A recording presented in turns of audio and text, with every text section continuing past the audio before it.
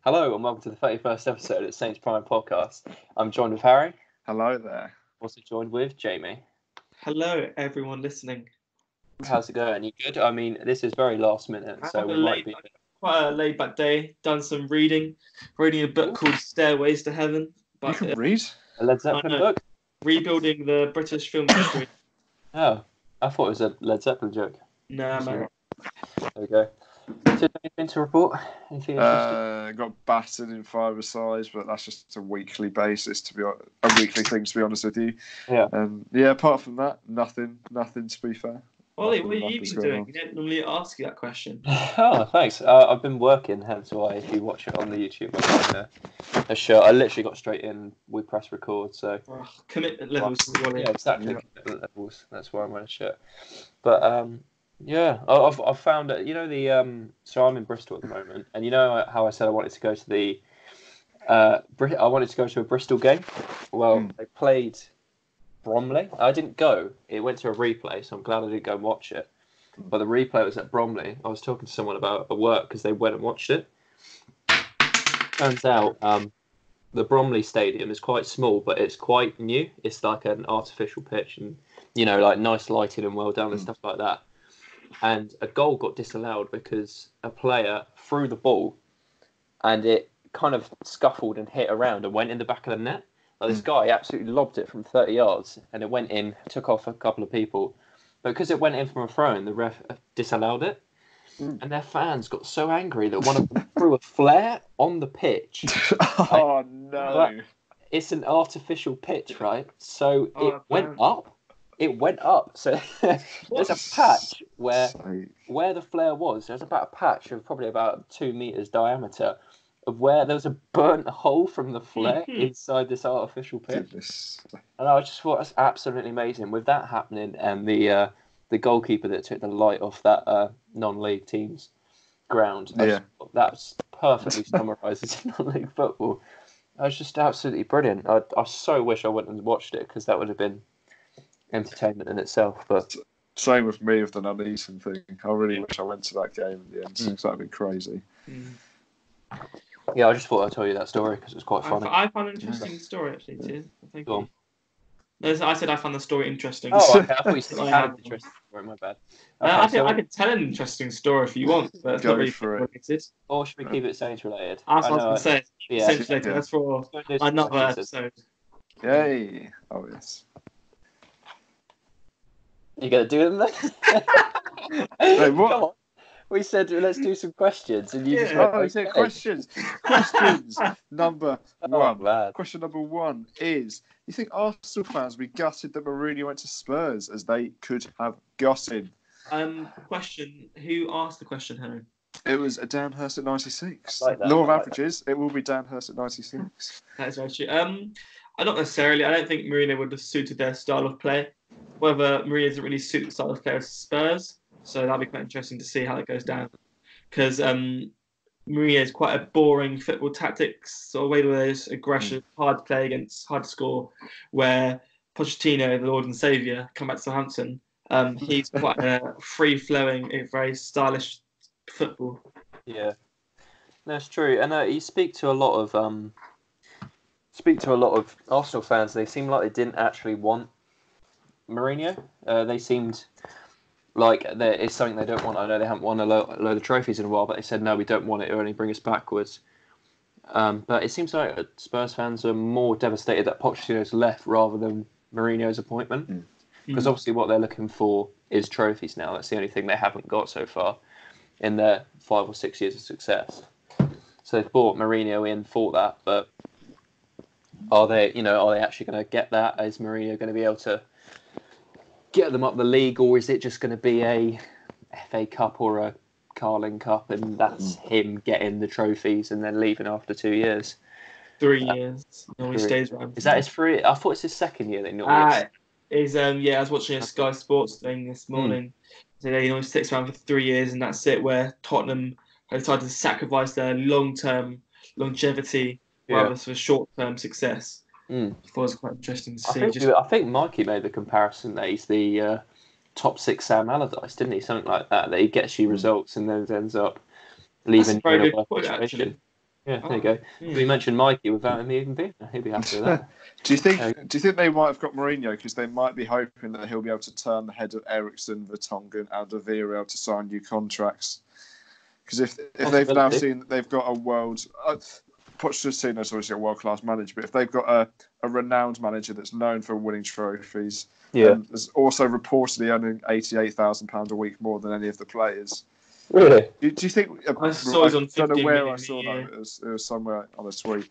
But do you think Tottenham now are going to sacrifice everything they stood for now that they've got Mourinho? Sort of break that wage structure. If that's true, then it means the manager's more powerful than the players. You know, if he can say that I'm the most important one here, and you're either, it gives them a chance as well.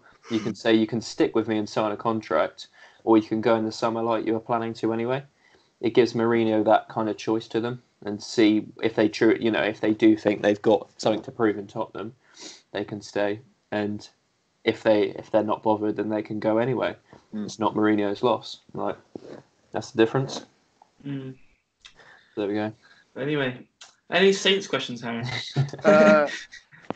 It's a Dan Hurst double. All this talk about signings in January, I don't believe we will. Do you? Was the question. I'm not too keen on this American being linked to. Not really. I think we should be signing a proven centre back. Maybe obviously not a bit more proven than some random guy from the MLS. Where it's not very reliable. No. Well, it's a reliable source, but it's just a not very reliable player. As we have no idea who he is, and we need a proven player in the circumstances we're in. Yeah. Okay. I agree with that. I'm making good points today. You do. Everyone needs to respect me now. Maybe at the start of the season I would have taken him, but midway through as a sort of firefighter centre back, I don't really think it's. I don't think it would change that much. I think we just need experience. I think that's what we're going to aim for, really, isn't it? We need, because most players we sign for are the under 25 or whatever, and room to grow. But to be honest, we're kind of on halt with the grow, and we need performances. So if we need a more veteran centre back, then it might be something we might have to look at, even if it's just short term on a couple year contracts. Yeah.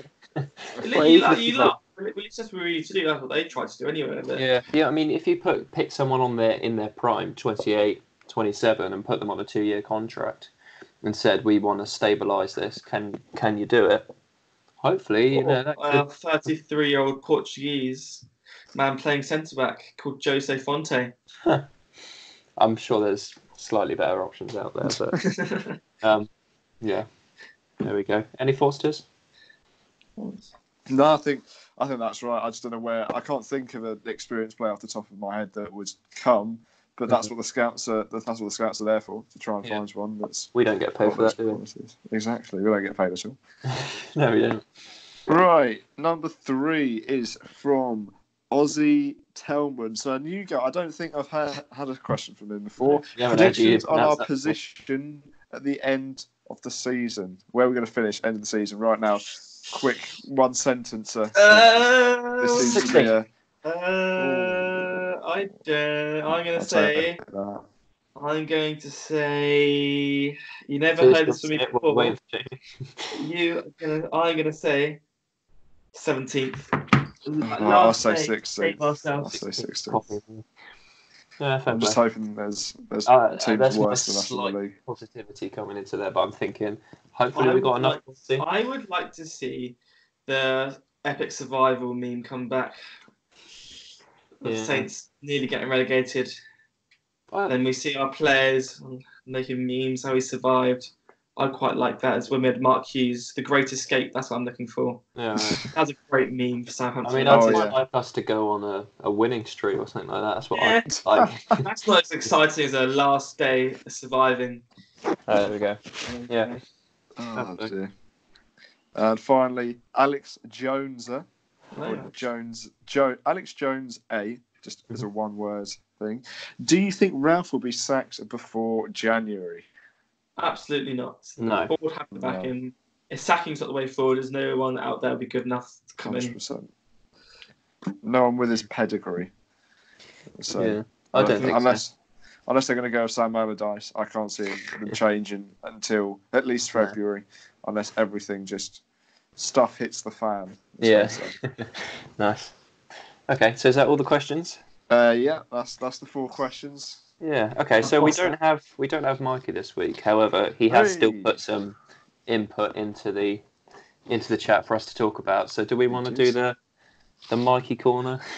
I don't know. Let's just go through. I'll just read through some of the points that he's suggested for us to talk about.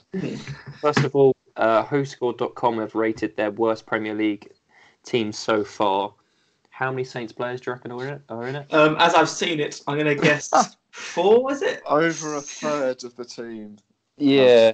Us. It's Saints players, yeah. So I'll tell you who it is. And 5 if you include Schneidlin, but as ex-Saints players. But anyway. For goodness sake, right, just keep going. So my neighbours just have 2. So Angus That's basically 7 then, linked to us in general.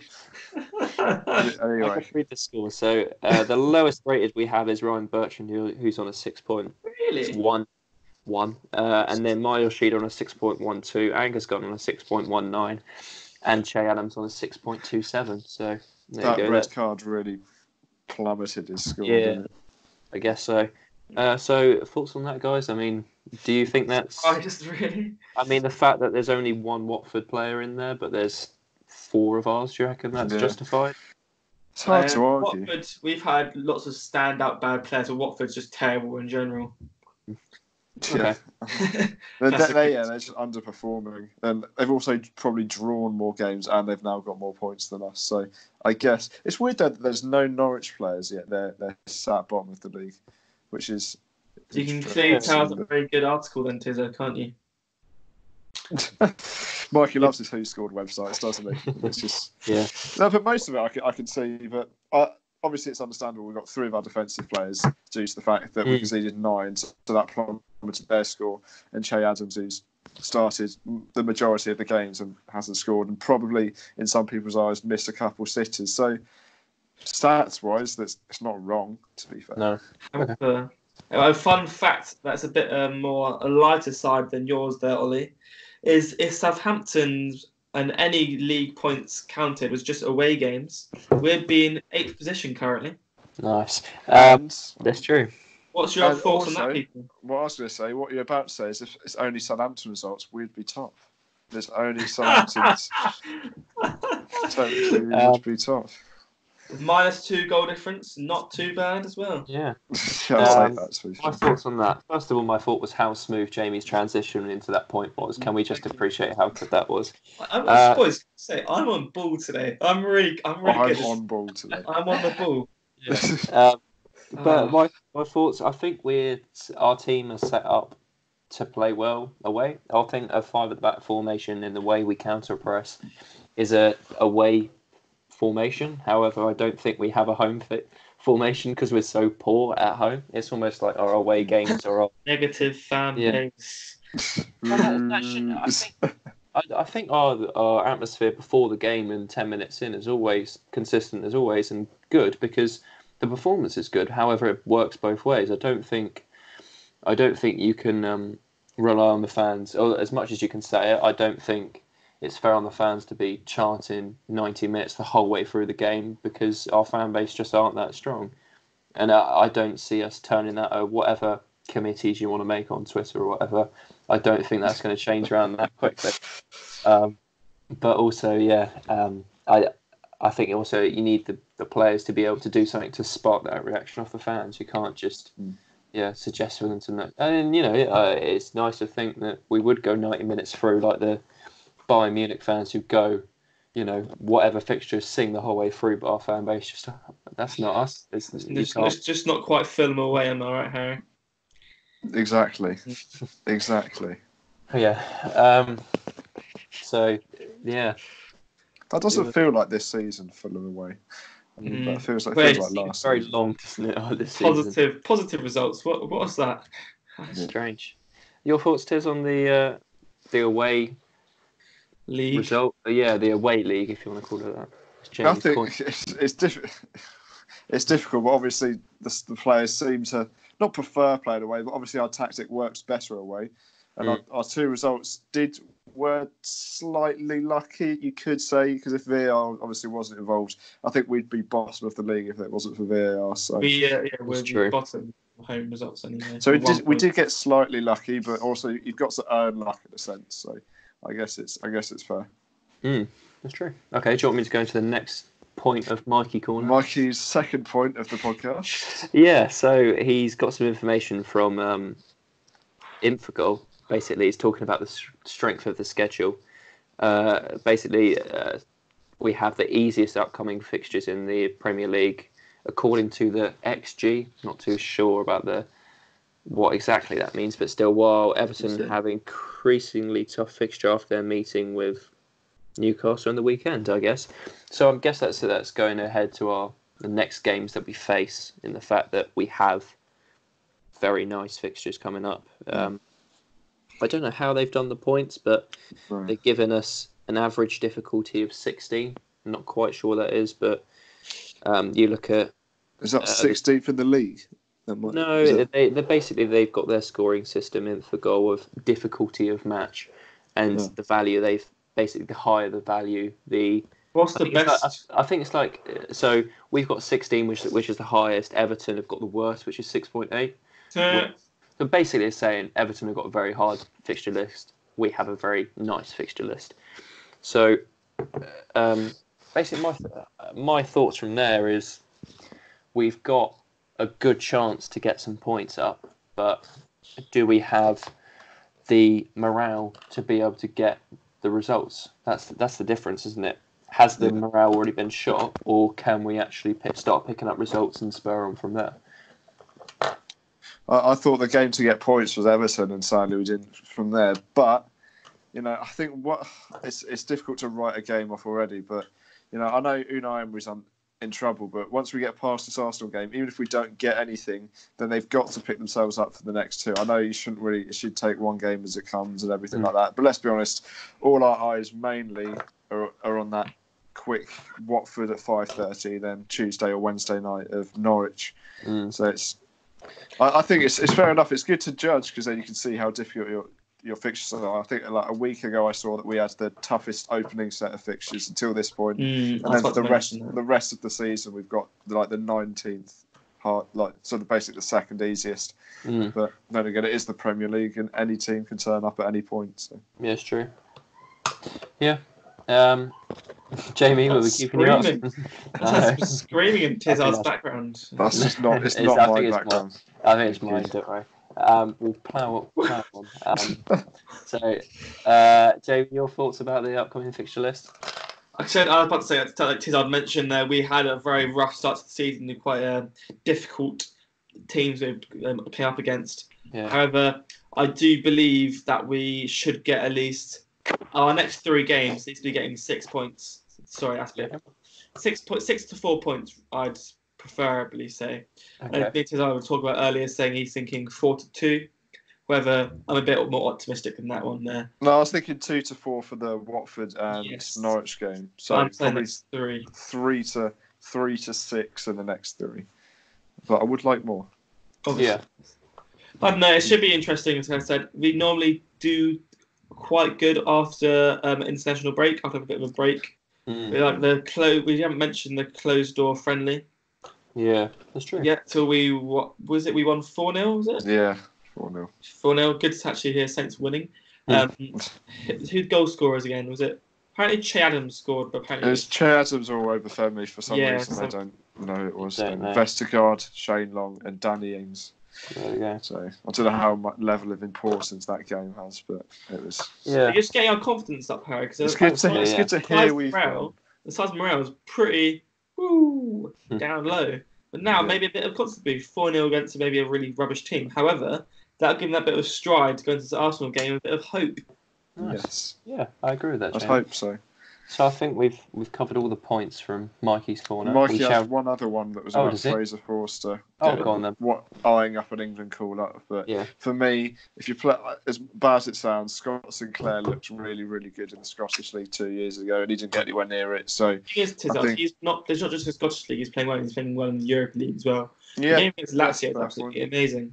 And personally, I rate Pickford that highly. He's definitely better than Nick Pope, 100%.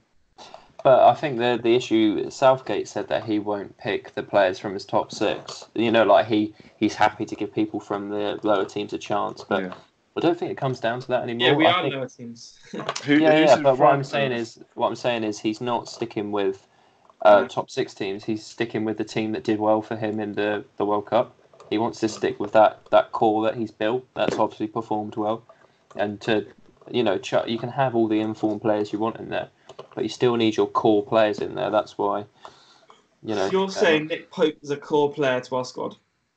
He was part of that unit, and I think there's still 5 goalkeepers in front. I think Pickford, Heaton, Pope, Dean Henderson, and then it's probably Forster. I do rate Dean Henderson. I think he'll be number one for a long time coming. Yeah, so I think there's a long way. As much I'd love to see it, I'd love to see him get a call up, but looking at it in a impartial view, it's very difficult. Even Jack Butland's, because he just loves to see. He loves Jack Butland, as it seems. So. Yeah.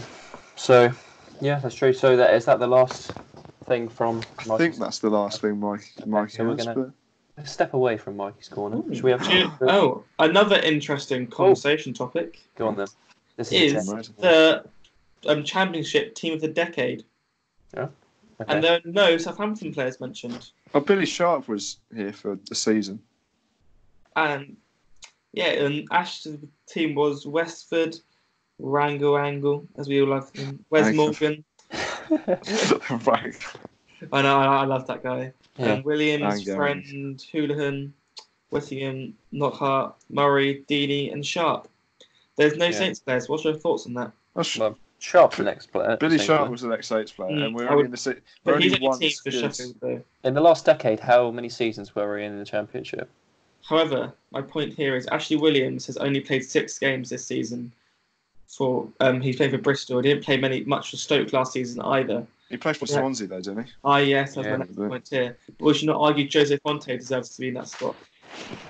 You could say Adam Lallana, or Ricky Lambert was probably one of the best players. I mean, they got player of the season. Who was it? Was it Lambert that got player of the season when I'm not sure. Championship? Over Murray. I think Murray deserves to be there, but Troy Dean doesn't deserve to be there. Yeah, I don't think it's I don't think it's too harsh, because you don't really associate Saints with a Championship side, because we kind of that amazing season we had deserves to be there, Ollie. Yeah, but a lot of teams had amazing seasons, but we're Southampton FC. Exactly, we're very we're massive. Yeah, we're massive.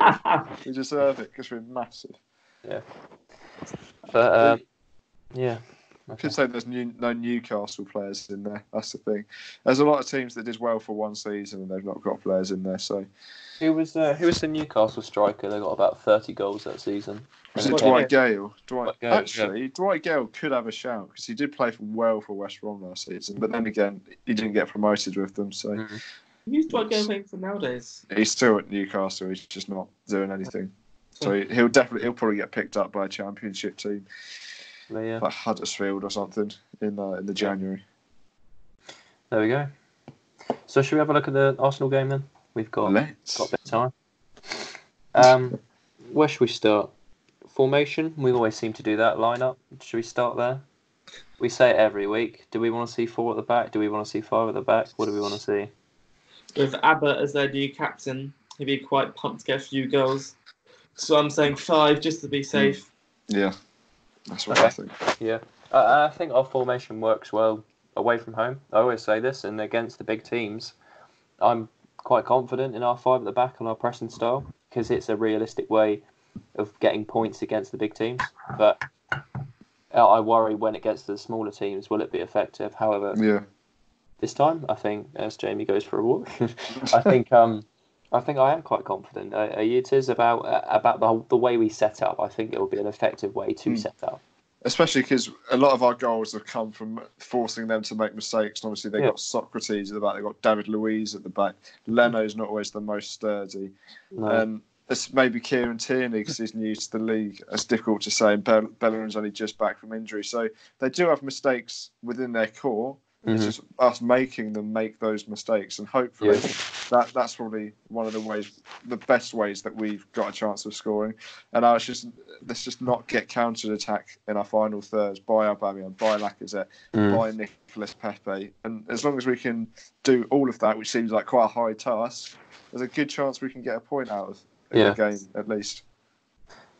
Wow, you covered all my points there, I'm afraid. I know, it's so smooth. How do you think we reduce the chances of individual errors during that game? For me, it's we need to do. I was listening to an interview that Heaton did, and he likes the way Aston Villa play because he's not their style is don't play at all costs at passing around. Like if it gets just slightly tight, just bang it up the pitch. We can't for us in our situation.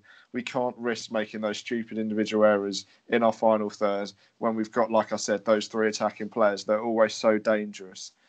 If they get the chance, they'll score. So we just can't allow them to have constant chances to, say, intercept passes right in front of our box because they'll be on us straight away. Well, but I don't know. I'm a bit nervous. I think there's a possibility of points here. I think possibly a draw if it is our most likely outcome. If we're going for points wise. Yeah. However, it's just the threat that Arsenal do have. It's just whether they have the ability to turn up on the day or not. Yeah. That's the if the chance creates itself for us when we're on top of the game, do we go for the kill, or are you happy with us conserving for? So say about 60 minutes, there's a change in play that dramatically changes game. Say, for instance, a midfielder or a striker gets injured or something like that, or there's a card or something like that. Would you be happy for us to sit back and try and keep the point? Do you have us to have faith in that, or would you prefer us to keep attacking and try and, do we have the confidence to try and go out and win a game against a big team, or are you happy with us kind of taking the point? How comfortable you feel? Jamie, we have to go through. This is the time we have to prove that we're not a relegation team here. We need to go for that dub. We need to get the 3 points. I say we need to. If Mikey was here, to say bring on Shane Long. As he's not here, I'll say it for him. I'll take it seriously.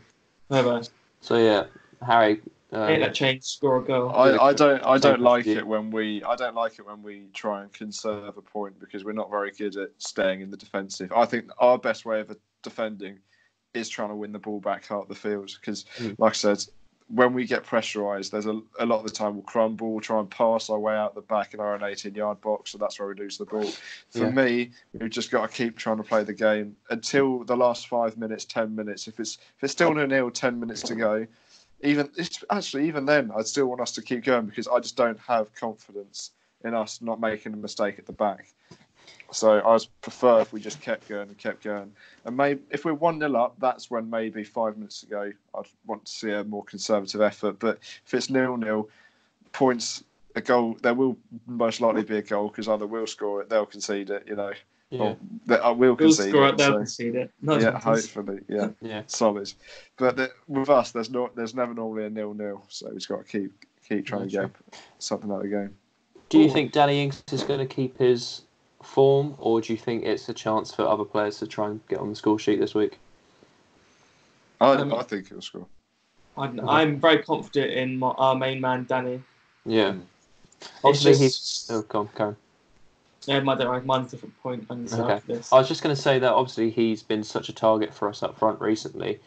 Do you think focus is going to be especially on him if we go for a 1 or a 2 up front formation, especially if we play a 4-2-3 where there's people out wide? Do you think he's going to be shut down by a defensive midfielder, or do you think he still has the quality to progress through even if he's being man-marked or forced out of the game? Wow. I think Arsenal are just very weak defensively. They don't know who their defensive midfielder is. They don't know who their they know their centre-backs are, but their fans don't have any faith in their centre-backs, and that's going to be portrayed on the pitch from, if players can feel nervousness, it's their wing-backs, their strongest point. But if they bomb forward too heavily, say Socrates makes a mistake, David Luiz makes a mistake, Danny Ings will be there to, and he's. I know it's against the top 6 team or one of the big 6, but he's shown it already this season how we can get into those tight areas against those top teams. So if there's anyone that I think that will score and lead the line, it'll be Danny Ings. Okay, Jamie, any thoughts? So Tizzard's summing up everything today for us. I know he's been on form, hasn't he? I think an all-round good podcast. My point is, however, he will take the main stage between the nets. Well, between the sticks. Who will go and go? Probably McCarthy, I reckon. You don't think Guns... Otherwise, I think it looks too temporary. I think you have to give McCarthy a good run in form, and it also gives Gunn confidence that he's not just been swapped out because he's on bad form. It says to him, look, I want to give McCarthy a run now, see if he can prove his point. That kind of thing. Whereas if you keep chopping and changing whenever there's a bad result, they'll just be absolutely terrified to make mistakes, when what you should be doing is giving the keepers different opportunities. If they're showing good performances, then they come into the team because they've earned it, not the other way around, that you've been playing badly and you come out. That's really how it should be working. So I think McCarthy should go and goal because he deserves his chance. And Gunn's had a while, hasn't taken advantage of it. I think McCarthy should continue his running goal. Yeah, that's fair enough. We have a late entry to Mikey's Corner. It's been sent in. Apparently Celtic have contacted Southampton about the purchase of Elyounoussi. What was your opinion on that? Apparently it's 8 to 10 million, so I'd rather stay with him and see how we can do in the next pre-season. But if his head's turns and he wants to stay at Celtic, I'd happily see him go, because we'd only make the end of the season, correct? I believe so. Yeah. Yeah. To be honest, I'd quite like Saints to say we're not going to do any dealings until he's back to us. We discuss his future with him, because I think it's unfair to do negotiations with the actual player present. I think he should be able to talk to the coach and talk to the board and say, look, I want to stay at Celtic, or look, I want to prove my point. Because what's the point of having a player who's good on form that doesn't want to be at the club? So I'd wait till the summer and say, what do you want to do? Maybe give him a run in pre-season. And also, it depends where the squad is as well. If we've come off a relegation battle again, he's going to be a player in red-hot form coming into a low morale squad. So I don't think it will hit very well. It'd be interesting to see what would happen there, but I just wait till the end of the season. Yeah. For me, sorry if I cut you off there. No, sorry. For me, if he's been in such good form, they've got to pay at least the fee that we pay for him, because they're a big club. They're in Europe. I know it's the Scottish League, but we don't need to sell him. He's on a contract.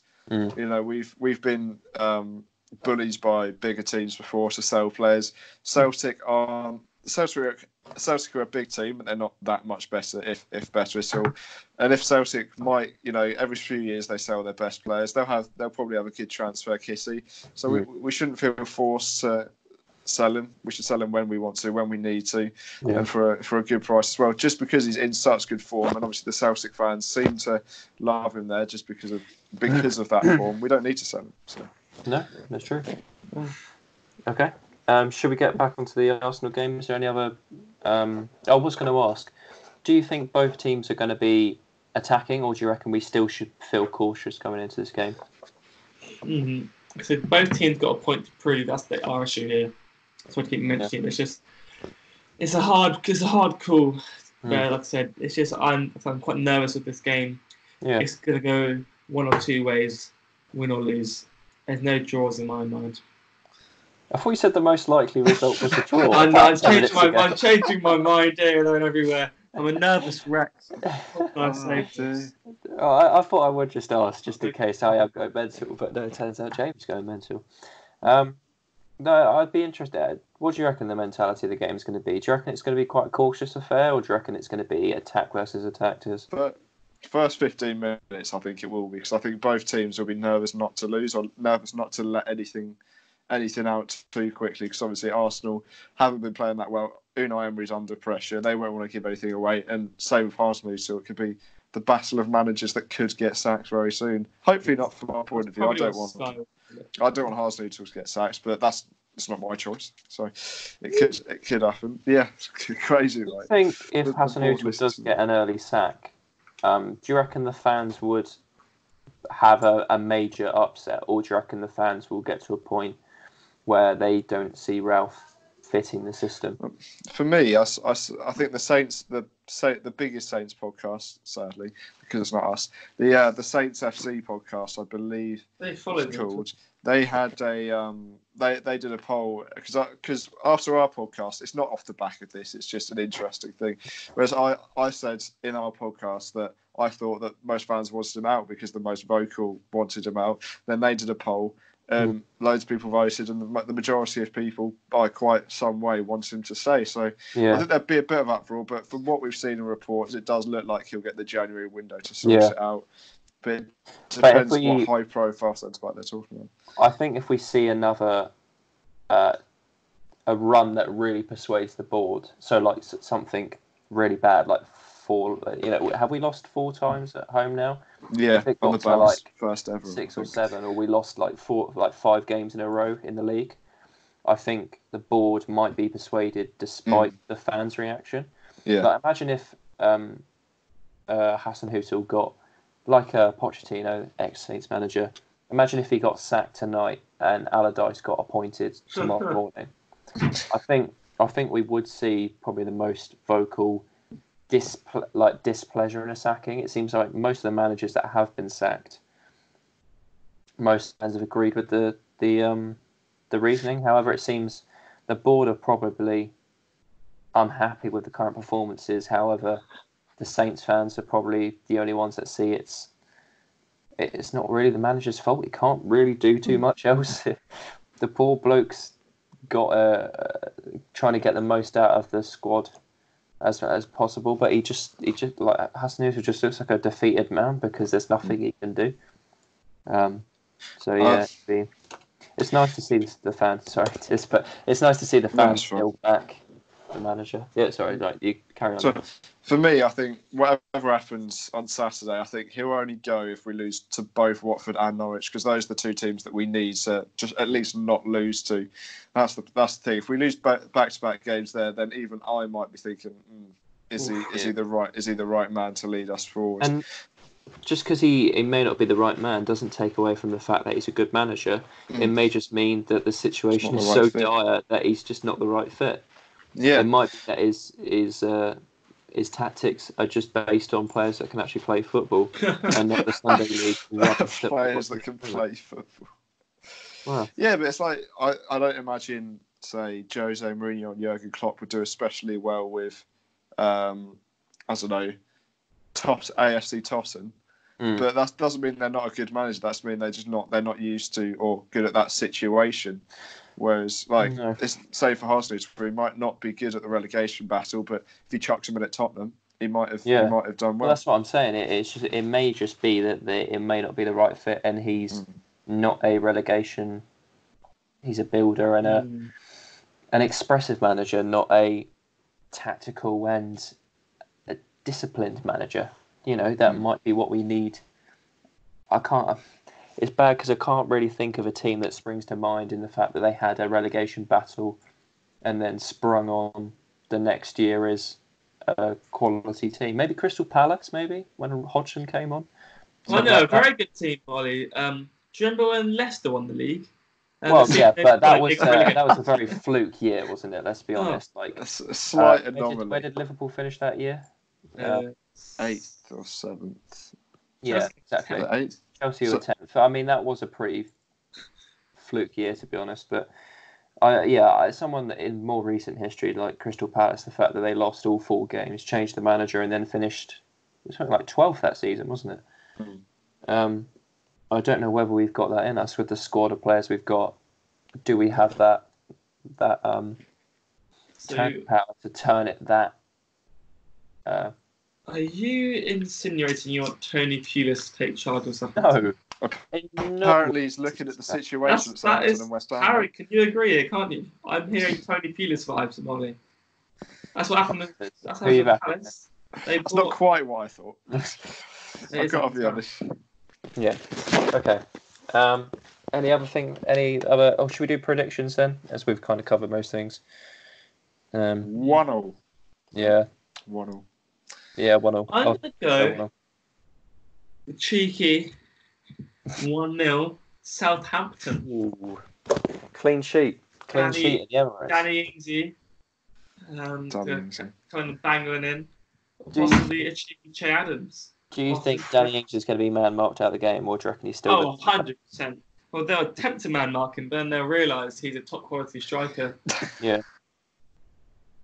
Yeah. And he'll box it. Do you think Arsenal have the quality to man-mark him at the game? Because obviously they've got good players, but that centre-back partnership isn't something that I would be filled with confidence in the Southampton team, no matter a top 6 Arsenal team. Ooh. Yeah.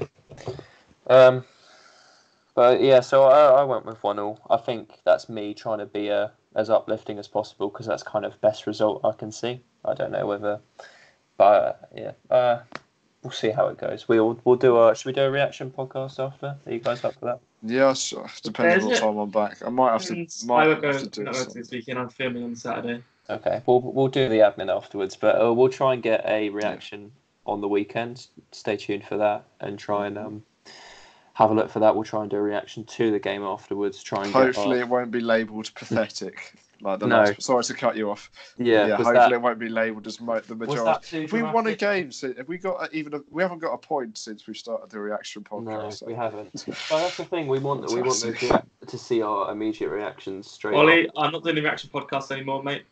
No, we've cursed Southampton. Well, we'll see what the result is first before the reaction thing. But yeah, so if you do want to stay tuned to see the next one, then have a look at us on Twitter. The notifications come out there when it should be going up. When it does come live, I'll try and keep you updated. The Instagrams where all the questions are. Tizard, fill them in. SaintsPrime, normally on Wednesdays. Rarely nowadays on Thursday mornings because I'm more up to date with it. So normally it will be Wednesdays at some point. So keep your eyes peeled. Yeah. And it will probably be there. And don't forget to follow me on Twitter at Jamie_Allen65. That is low. Is that how low it's come to? I'm getting many new followers recently, Ollie. Okay, Southampton related ones as well. All right. Well. Fantastic. Yeah, I think that's everything. If you do want to watch our Ugly Mugs talking, then it's available on YouTube. Speak for yourself. Yeah, if you want to see Tizard's dirty uni room, I mean, what is that thing in the corner? Not the. Look at that! Look at those spider webs in the corner. What is that? It's black mould. That is. What can you expect from Derby, really? What is that? It's mould, mate. Clean up your room, jeez. It's clean. It's clean.